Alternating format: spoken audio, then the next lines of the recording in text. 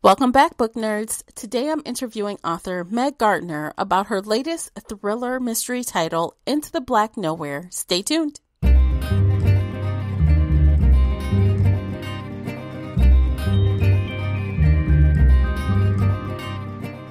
Hey everyone, I'm your host, Tamara Ford, and thank you for downloading this week's book chat here on the Shelf Addiction Podcast. Every week we get bookish with roundtable book discussions, 5-minute shelf bites, interviews, and more. Subscribe on your podcatcher of choice so that you don't miss out on any of this book nerd awesomeness. If you'd like to email in feedback or questions, reach out to me at info@shelfaddiction.com or call in and leave an internet voice message via SpeakPipe. You can also find me on Twitter and Instagram at Shelf Addiction. The links for everything related to today's episode, including Meg's social media links, are below in the show notes. If you know someone that may enjoy this episode, please share it with them today. Before we get started, let me tell you a bit about today's interview guest.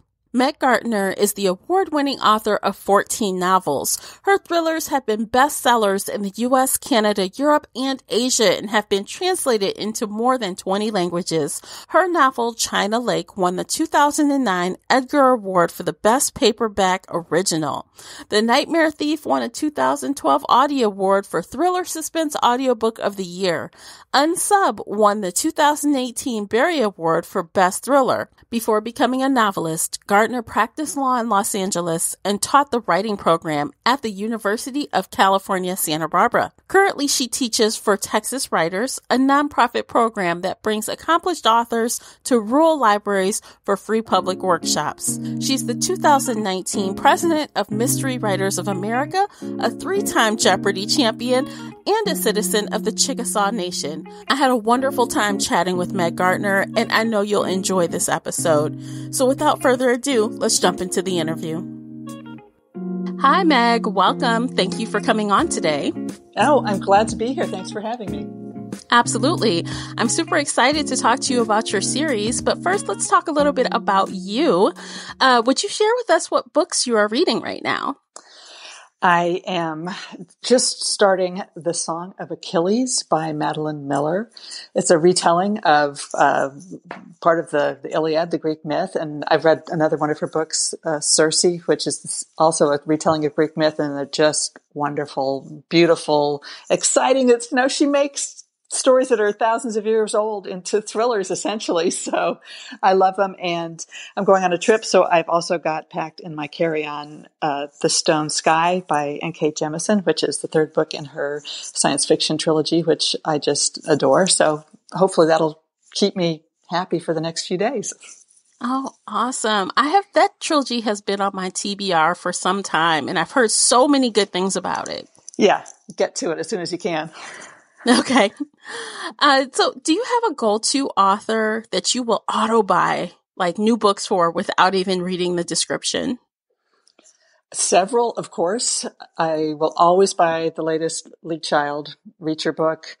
I always bought Sue Grafton's Kinsey Millhone Alphabet Mysteries as soon as they came out. These are authors that I try not even to read the jacket copy because I don't want to get even the slightest hint of what might be guiding my reaction to the story. I just want to experience it as if I'm one of the characters in the book. So those are always, have always been my go-tos. I'm sure I could spend the next hour mentioning more, but I'll stick with those. Do you have any authors or books that you think may have influenced your writing style? Style, of course, just because reading these authors has shown me that you can be yourself and speak with your own voice and not to be afraid. Don't tone it down.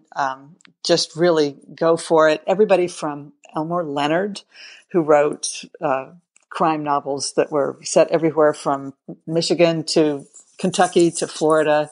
He wrote Get Shorty, and a lot of his books were made into movies. James Lee Burke, who writes largely about Louisiana, and also about Montana. Carl Hyacin, who writes, I guess you'd call them crime stories, but they're really social satires.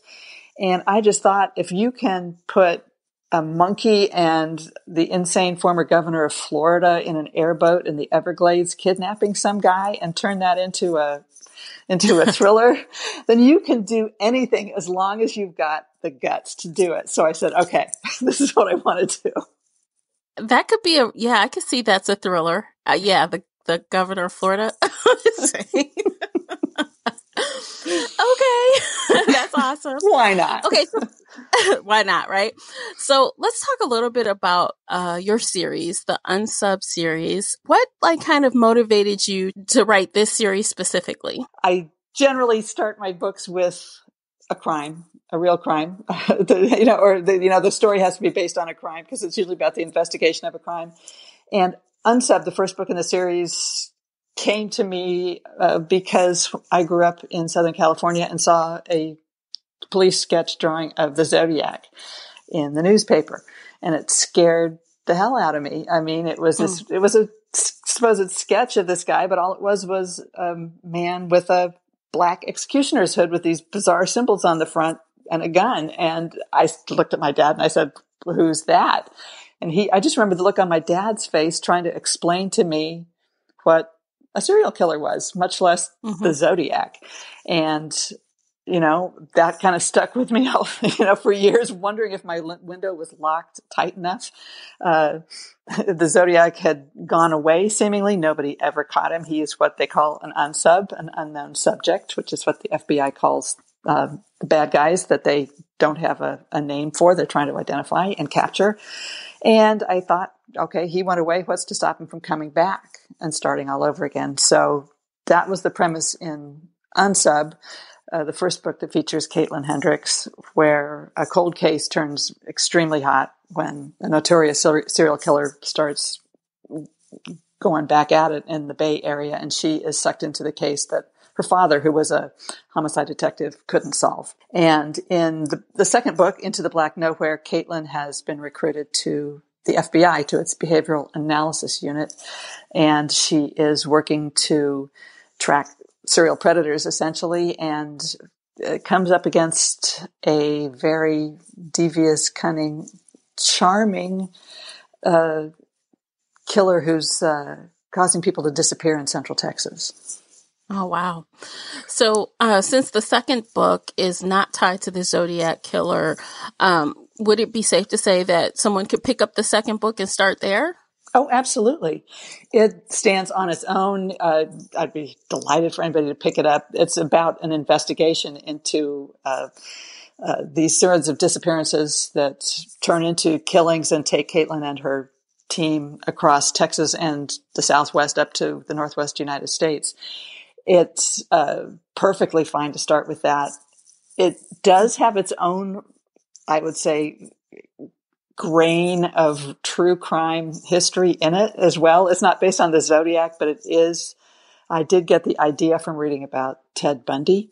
I never want to say a book about something so dark could be inspired by a killer, but reading about him and how people seemed to think he was so charming and successful and such a nice guy, and maybe he had a future in politics. He was going to law school.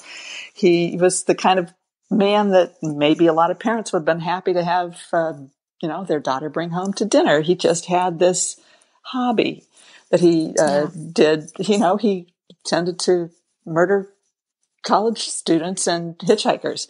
And I was just fascinated and horrified by how he got away with it for so long, how he pulled the wool over everybody's eyes, wearing what the psychiatrists call the mask of sanity. So that's what the story is. It's how Caitlin is going to strip the mask off a killer who's similarly charming and manipulative and so good at reading other people that he gets under her skin and figures out how to push her buttons too. So it's serious, but it's supposed to be a cat and mouse thriller. It's supposed to pull you along and to figure out how she is and her team are going to hunt this guy down. So when you were doing research for this, I know you mentioned the Ted Bundy book. Did you check out any other, types of information, like a maybe true crime podcast or? I do listen to a true crime podcast since Caitlin it's now in the FBI. I listened to the FBI Retired Files case review by Jerry Williams, who is a former special agent, and she has all kinds of people on her show who have done these jobs over the course of the past few decades, and it's just fascinating to listen to their stories, their careers, especially a lot of the female agents and what they got themselves into as part of this job. I went to a couple of seminars that the FBI gave for writers at their New York field office, and you find out what the real agents are working on, and they give you presentations, and you find out about counterintelligence and counterterrorism and organized crime and behavioral analysis and all that, and that was absolutely fascinating. I think that's so interesting. Honestly, you mentioned that podcast. Have you ever listened to Real Crime Profile? I haven't. It's another podcast with a retired FBI agent. Real Crime Profile. I have become a total real true crime podcast maniac. So this is good. Thank you. I'm writing it down. Okay. Awesome. Because I think that's so cool, and I know it's weird to say it's cool, but to delve into, the mind of somebody like that and to get into profiling, which is especially, I think, why this book, Into the Black Nowhere, kind of drew me, because it's about a profiler, FBI profiler. And I think that is so interesting. And knowing you delved into that, I think will probably make Caitlin more believable as a profiler. Well, thank you. I hope so. I also talked to several psychiatrists and asked them, what is it about serial killers, first of all, that fascinates us as what I presume are what we would call, ordinary people? Why are we so fascinated by these criminals, and how do their minds work and all that? So I think we are just intrigued by people who do these things, and part of it is curiosity, and part of it is an instinct for self-preservation. I think we feel like if we could figure them out, then we can protect ourselves, our families, our friends, whatever. Maybe that's why I like to write about it too, because of course in a novel, Caitlin is trying not to become obsessed with these people. She's a relentless hunter and she thrives on it. But, she feels she tends to take too much weight on her own shoulders to try to be the one who puts things right. and that's a lot of weight for her to carry, but she mostly has fun doing it. So let's talk a little more about Caitlin. So obviously she's had some trauma due to her family in her past. How is she real time, with her team and stuff? Is she someone that's really troubled and she's got a lot of issues, or she kind of got it together? She's an alpha woman. She's got it together. She's the alpha pup in the unit because she's the youngest one there. She's the brand new agent, but she's there. They all think that they're, alpha females and males, but she would never regard herself as having more troubles than most other people in life. I think that makes her pretty empathetic. She grew up, her parents divorced because her father let his work get the better of him. And that's something that can occasionally really happen to investigators. A cop or an FBI agent or a medical examiner, they see the worst that society, that people do to each other in society, and they take on the responsibility of trying to put these killers away. And sometimes they get PTSD. And especially if there's cases they can't solve, it just grinds on them. So that's what happened to Caitlin's father. He had a terrible time. She now worries that maybe she's too like him. I think that's where her issues are. But she thinks if she just works, she can work her way through it. What do you like best about Caitlin? She can run faster and jump higher than I can. She's smarter. That's good when you're chasing a serial killer. Yeah, she is relentless, but she is relentless in a focused way. She is disciplined and knows what she doesn't know, knows what she still needs to learn, and wants to master the whole field of behavioral analysis investigation so that she can be, a real expert, not just not a preening alpha female, but somebody who really, really can get in there and make a difference in cases that other departments or agencies are having trouble solving. So her relentlessness, I think I really enjoy about her. Okay, awesome. So let's talk about, the team that Caitlin works with. Are there any other, lead characters that Caitlin works with a lot that we would be interested in delving into? Yeah, there's in real life, and so kind of in the book as well. This unit in the FBI, they work in about an 8-person unit. So there's a lead agent, the bureau chief, the unit chief, excuse me, for her group, and that is C.J. Emmerich, who is a very experienced FBI agent, a legendary profiler, and he's officially her mentor, which is really the way the FBI does it with agents who come into this unit. He takes her through everything to make sure she learns all about, investigative technique, behavioral analysis, and so forth. There's another female agent who she looks up to, admires, and is slightly scared of at the very start of the book, I would actually say. Brienne Rainey, who is already a veteran agent, extremely confident, knows how to own a crime scene when she walks onto the scene. She's a mother of twins. She's one of still a fairly rare number of African-American female agents in the Bureau, but they are there. And Caitlin really looks up to her in her own special way as, here's a woman who can show her how to navigate the unit, the job, Washington, D.C., et cetera. They have a technical analyst, which is also someone who the Bureau really uses, who's not a sworn agent, doesn't go out on, put on a ballistic vest and strap on a gun and go out on raids and serve, try to arrest people, but they have specialties.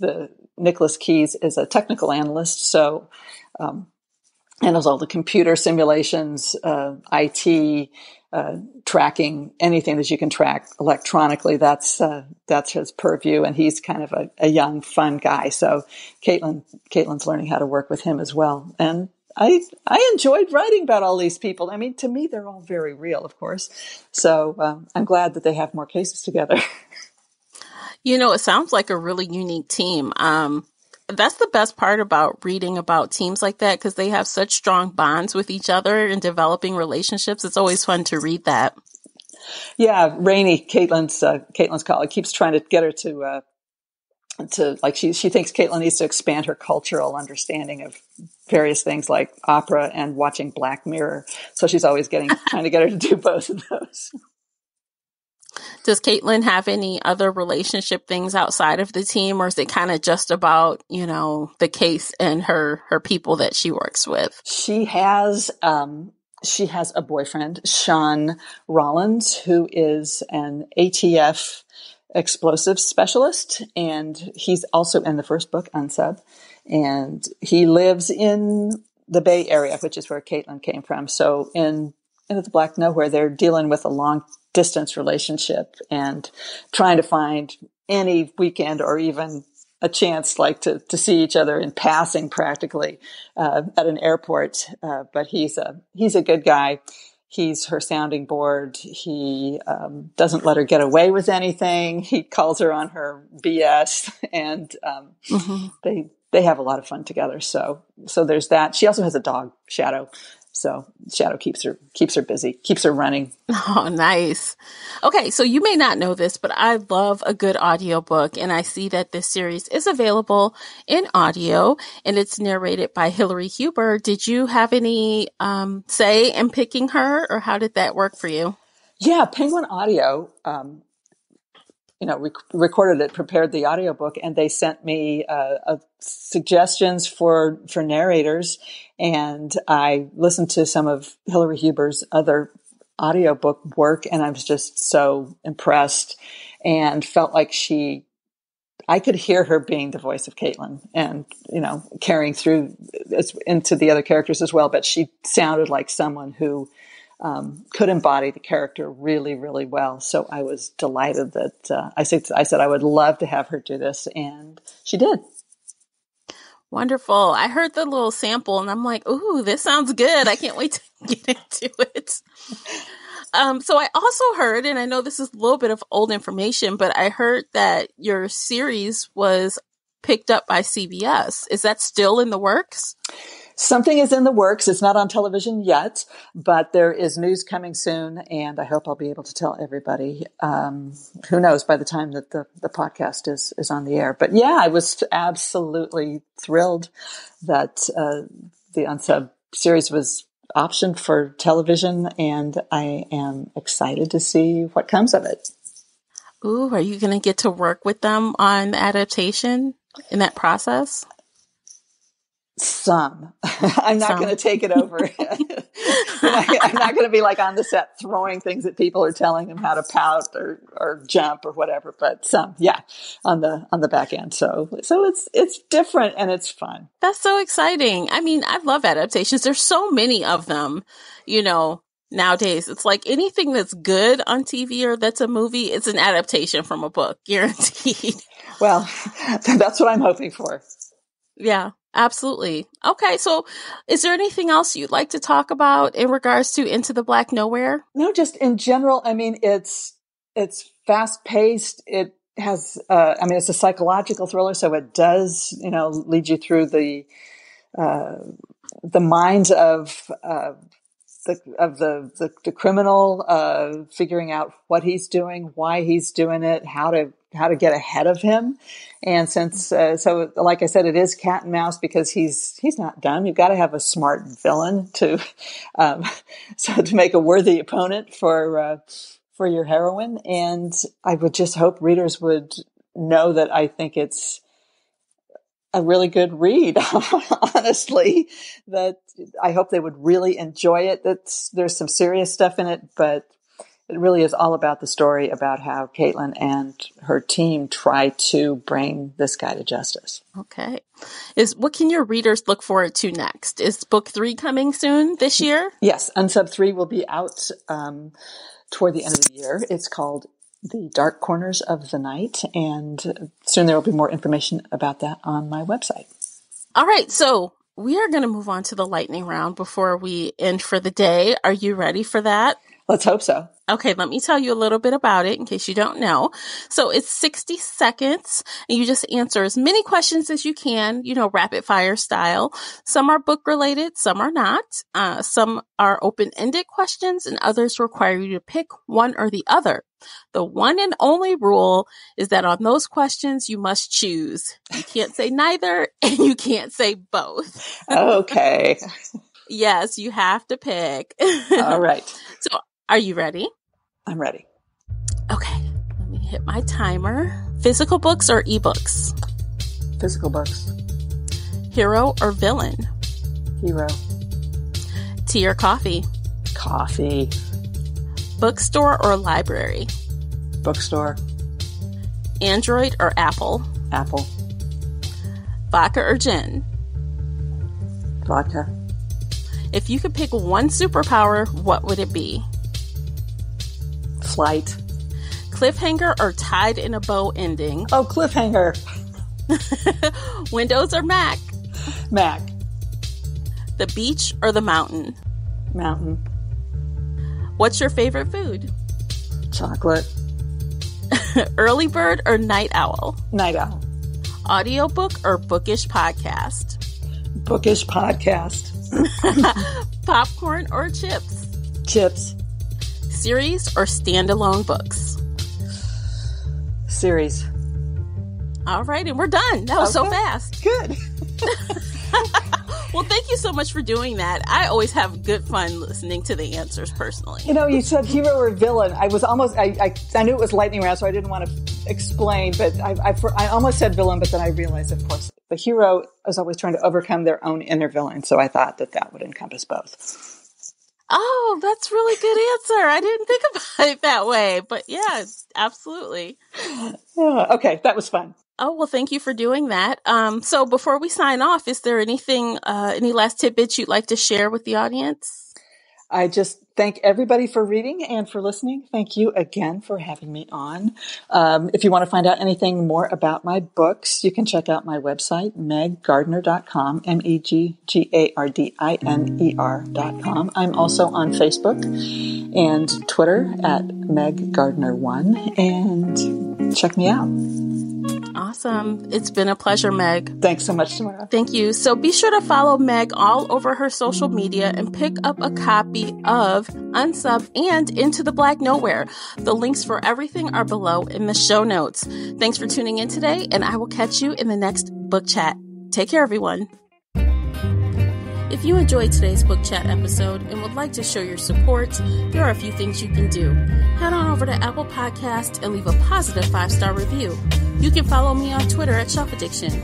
Most importantly, you can share this podcast with friends and family that enjoy all things bookish, including author interviews. Thank you for listening, and until next time, happy reading.